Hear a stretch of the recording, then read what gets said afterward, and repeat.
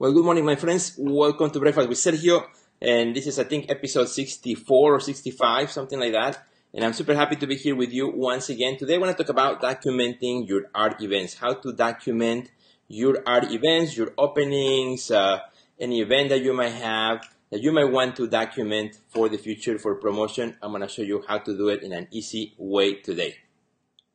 So what's in my plate, my friends, for today for breakfast? I have scrambled eggs, delicious scrambled eggs. Actually, they are egg whites. I love egg whites, less cholesterol. So egg whites with potatoes, those tiny round potatoes chopped in pieces. And I have some tomatoes and some onions all scrambled together. Very, very good. Smells great. I can't wait to eat it right after this breakfast episode right here with you, my friends. So today I want to talk about really quickly documenting your art events. And I'm going to show you a sample as well how I do it.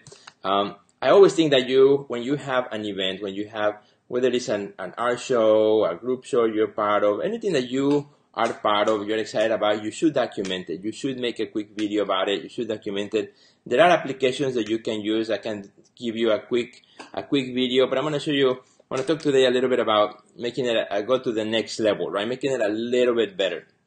So what I do is when I'm having a show, and a solo show or any kind, or any event that I want to document, could be an art performance or so on, I always thinking about how am I going to document it early on, not just during the event, but I like to give a little bit of context when somebody's going to watch that video, give them a little bit of context of what it is, where is it at, give them a little bit of the flavor for the whole thing, for the viewer, not just the artwork, not just the picture. So what I'm going to do is I'm going to actually show you a video that maybe some of you saw, a video that I did from my recent exhibition in Romania.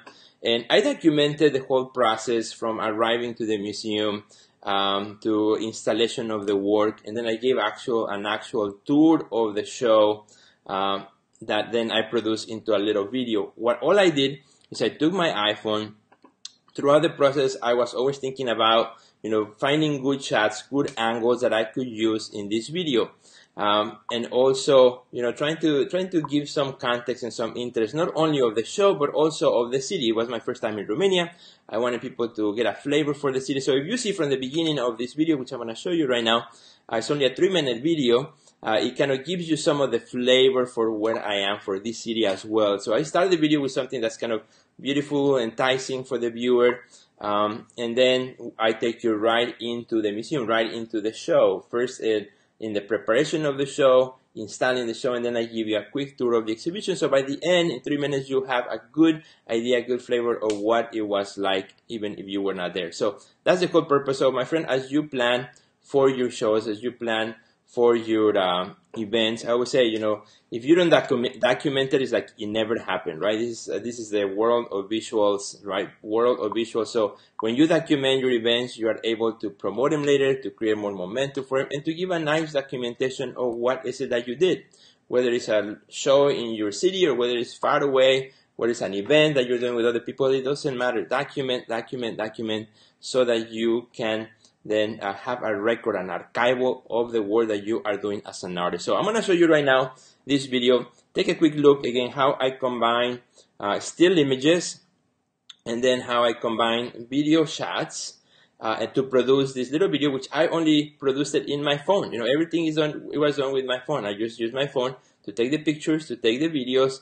I downloaded, there's so many applications you can download in your phone to edit videos. I use iMovie. And then that's it. Then upload it to YouTube. Boom, very easy. So let me show you this video and then give you a good idea, how you can document your own event. So here we go.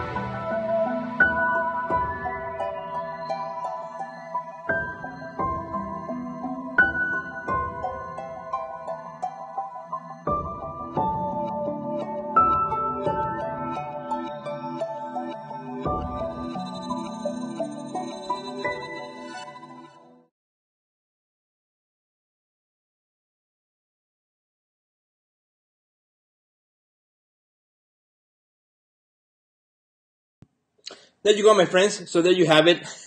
Quick example of how I would document the show. So if you see, as prior to the show, I've already been thinking what I'm going to do. So I'm looking for the right angles. My camera is not just standing stationary, but I like to move around as well. Even if it's a still shot that I want to take, I move with my camera, so I give it a little bit more of a cinematic experience. And the music, then I just downloaded a song that I like. I purchased the song use for my video, and then use my phone to produce it. And voila, in a few minutes, I had this beautiful video to show the world what I did. Hadn't I taken the time to do this, it would just be in my memory in just a few still shots of that show. But now I have it documented. It registers what I have done in Romania, what I have done with my work.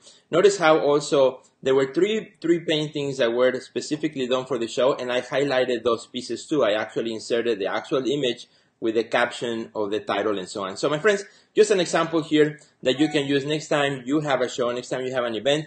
Think about documenting it and just have fun with it. Just have fun, be creative, and do something fun and special for those who follow you, and also to document what you do as an artist. So hope you enjoyed this episode. Share it with your friends, my friends, and we'll see you on Friday for Breakfast with Sergio. Bye.